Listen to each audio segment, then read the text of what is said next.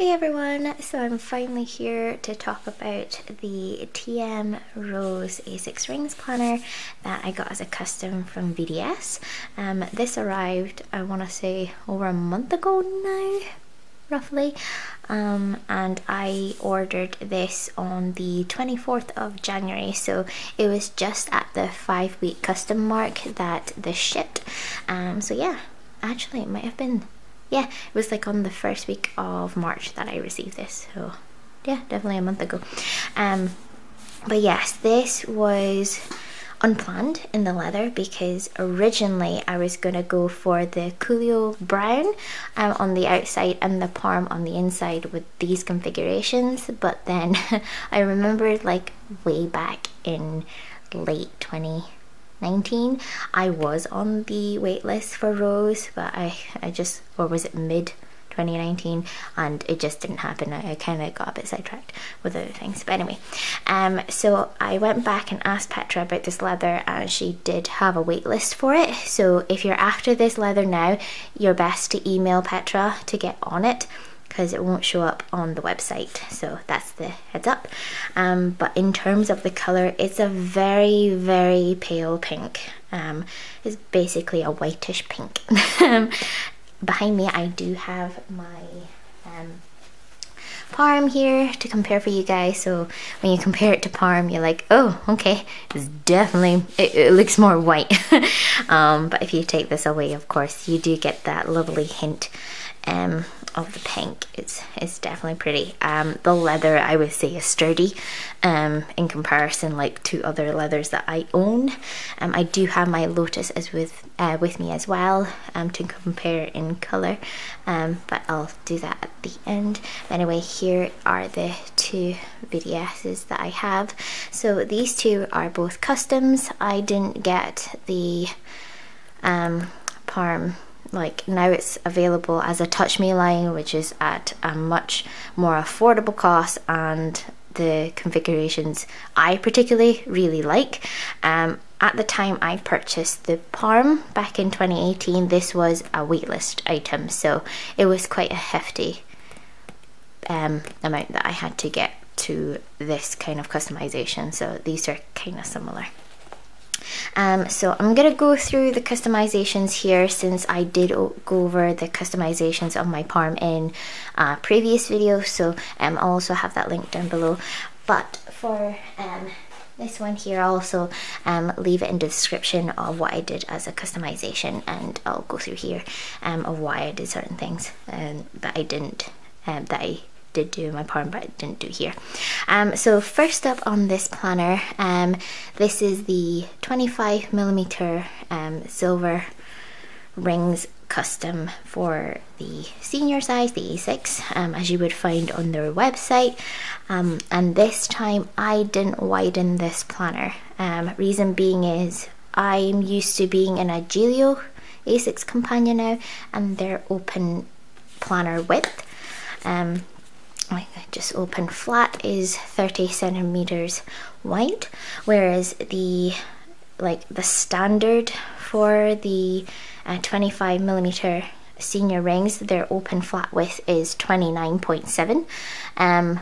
It wasn't worth me paying an extra about 25-27 euros just to widen for that 3mm. It just wasn't worth it.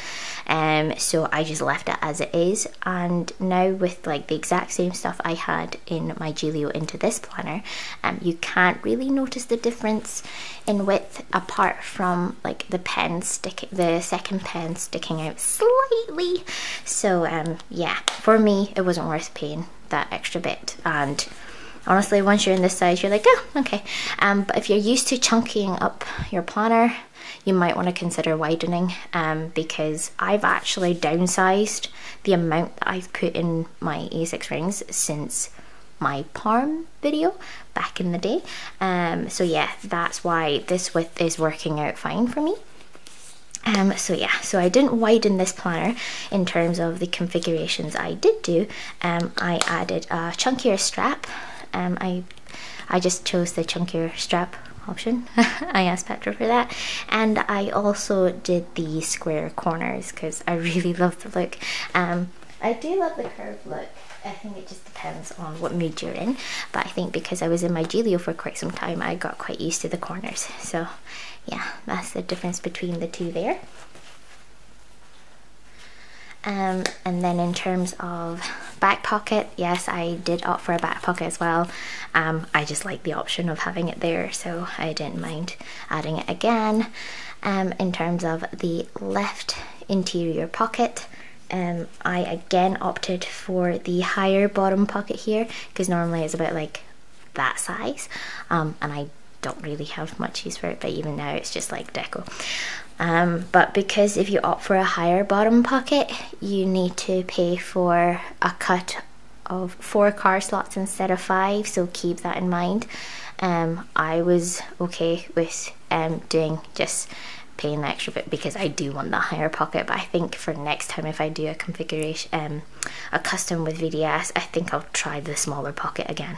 We'll see. But yeah, personal preference, I do like the small pocket, the higher pocket, sorry. So that's the configuration I did here. Then as you can see here, this time I opted for a flyleaf as well, with a pen loop. I quite like the option of having 2 pen loops because one goes on a highlighter and one goes on your normal pen. And the reason why I didn't add it onto the actual planner is because it's a narrower width, I didn't know how it would handle it. So having it on a flyleaf, it was a bit easier to work with if I needed that pen loop or not, because I could put a thinner pen in here and it wouldn't impact that much, whereas if I had it on the planner, I didn't know how much it would impact the inserts. And anyway, it worked out better in my head. Don't know how I explained that well. But anyway, so that's what I did as a flyleaf. So it's just a normal flyleaf with a pen loop in it, no extra configurations on it. Then on the back, I added the extra full height pocket. There's 2 here, normally you only get 1. I only have 1 in my palm. I wish I had 2, because it was a wider width, I could fit like a thin notebook at the back, but that means one of the full heights were used. But yeah, here I just have it as an extra option of if I want to put certain stickers but separate them in their own little area, it was just easier to find, then I had it there as an option. But yeah, so that's what I did as the configurations. So the width I kept the same, and that's really it. Yeah, so in terms of the leather texture, what I went with, I asked for the smoothest leather they had in the TM Rose. Petra, I can send you photos if you request it of seeing the different textures, whether you want to see a smooth one and a texture one, just to see which one you might prefer. But for this planner I did go for a smooth one. Absolutely love it. I did get the question in the past of how does it compare with the palm leather, as the palm has like a slight greyish tone on their pebbling.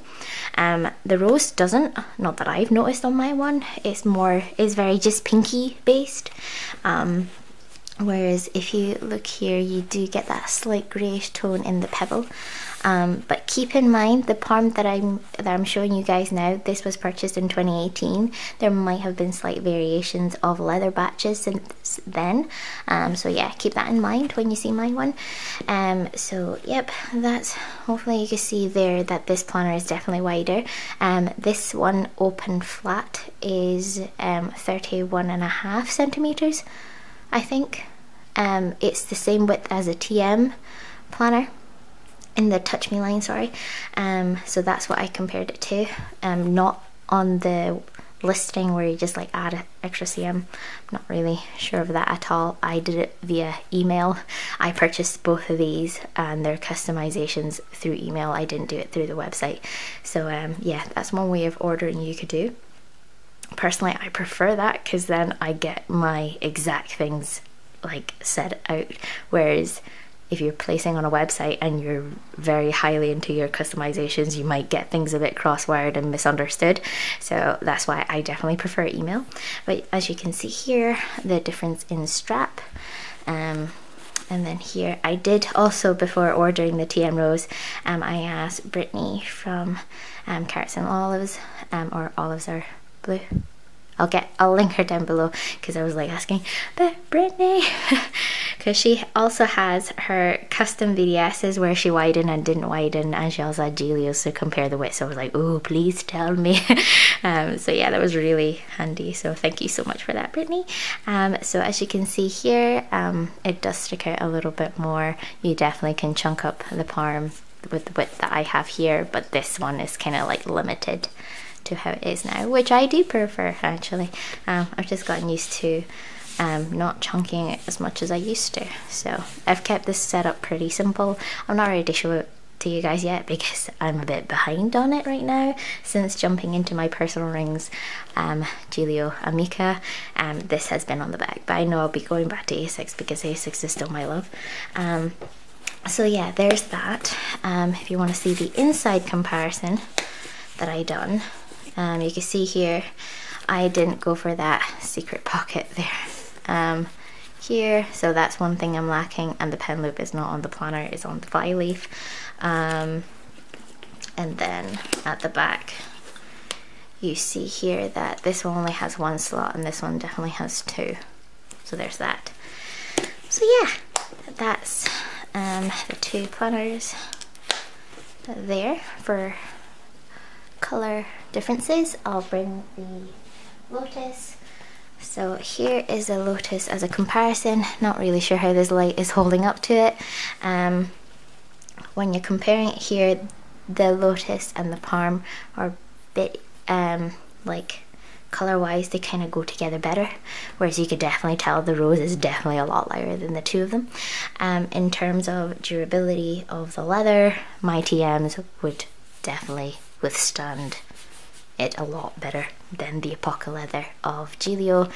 I find myself being quite protective of the Apoca leathers, but in terms of use, I think this one I would definitely baby more just due to the colour and the leather. But I do have my yellow Apoca leather in the A6 rings, and after like 3 months use I didn't baby it at all, and I love that the characters that's developed since then. So I think if I use this planner more, hopefully I'll baby it less, but right now it's just my little precious one. And I also need to get back to a B6 size, but yeah, that's for a later date because I keep moving around. But, I hope that helped in comparison of leathers. Oh sorry, actually in terms of tone, these two are cool toned. Well, actually, these two are quite neutral. This one I say is a bit more cool toned. But yeah, I hope that helps. Just like showing you guys it in the light.